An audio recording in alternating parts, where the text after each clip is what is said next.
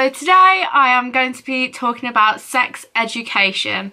And no, before you go, Steph, what are you doing on YouTube? What are you doing this? Why? No, stop, just stop. I am talking about the new show on Netflix called Sex Education. Just going to say, before I start this video, if you haven't watched Sex Education, I'm gonna say a lot of spoilers, even though I said that I wouldn't, but I did. So I'm sorry. I'm sorry for all the spoilers. I am sorry. Enjoy the rest of the video.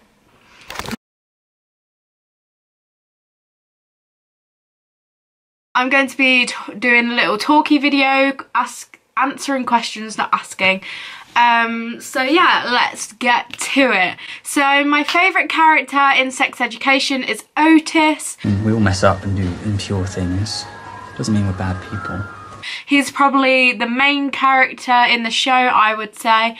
And funnily enough, when I saw him, I was like, he's the boy from The Boy in Striped Pyjamas. So if you've watched that little boy with the brown hair, who's with the family, that's Otis, and his name is Asa Butterfield. And then there's Eric. Enthusiasm is more important than technique. And Maeve. What is your thing then? Complex female characters. I guess those three are kind of like the main characters, and then you've got lots of other characters that can get involved anyway. My favourite scene is probably the scene where Maeve is cold and Otis has his little jumper with a Nutella stain on it and brings it out of his bag and gives it to her, and she keeps that jumper, which is really cute, and I like that a lot. Who would I be if I was in the show? I feel like I would love to play the character of Aimee. Her character seems really fun, and it's nice to see her relationships with different characters in the show and how she's like a popular, but she's not at the same time. My least favourite character, I didn't like Adam. She's like the Kim Kardashian of tiny dogs. I don't really like Adam. I can see why people would like Adam, but somebody is on the roof.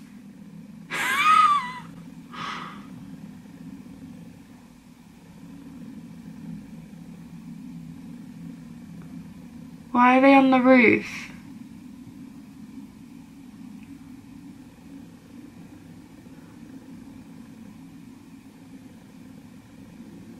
Okay, yeah, my least favourite character is Adam. Loads of people really like the Eric and Adam relationship that is brewing, but I don't like it. I don't think Eric deserves Adam. He is scaring me. He's still on the roof.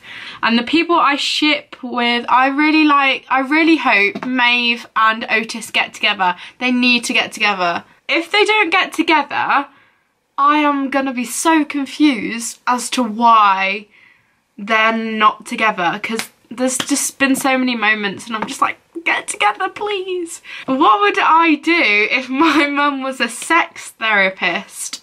I understand how you might feel unjustly observed.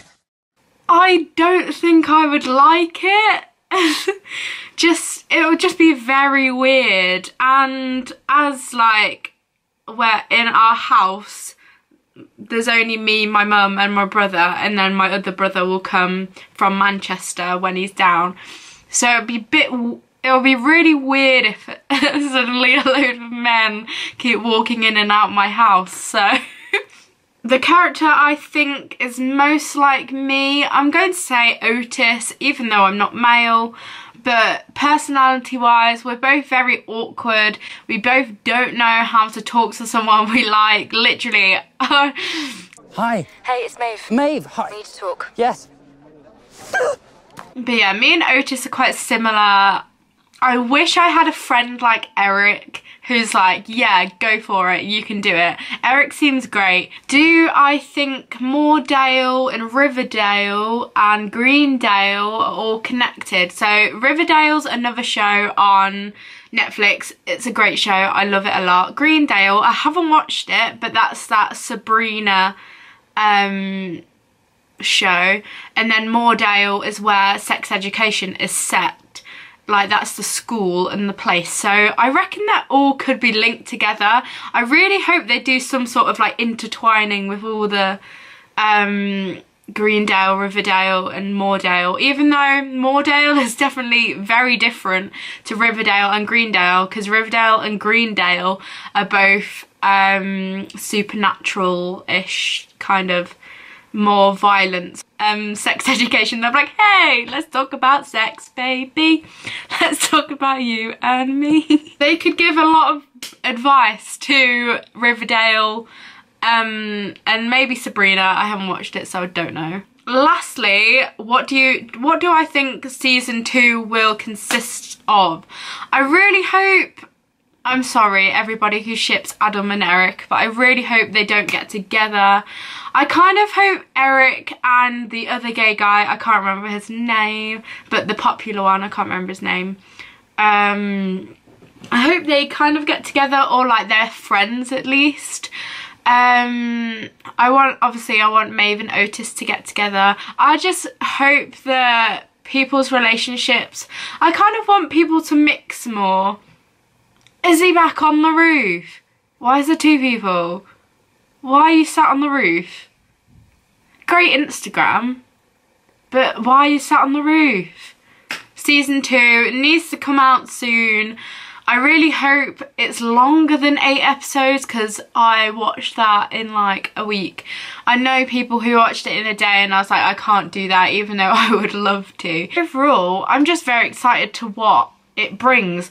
I did kind of like Jackson's and Maeve's relationship, but I feel like their personalities are very different. I feel like Maeve's, it's kind of forced in a way, and she said she didn't like the idea of a boyfriend to Otis.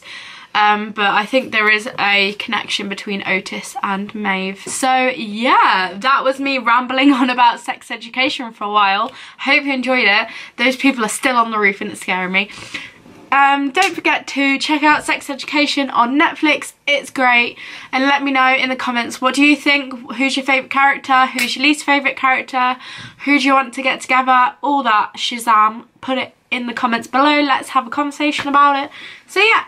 Hope you enjoyed it. Give it a big thumbs up if you did. Please subscribe if you haven't already, because I'm at an amazing amount of subscribers and I love you all for it. Thank you so much.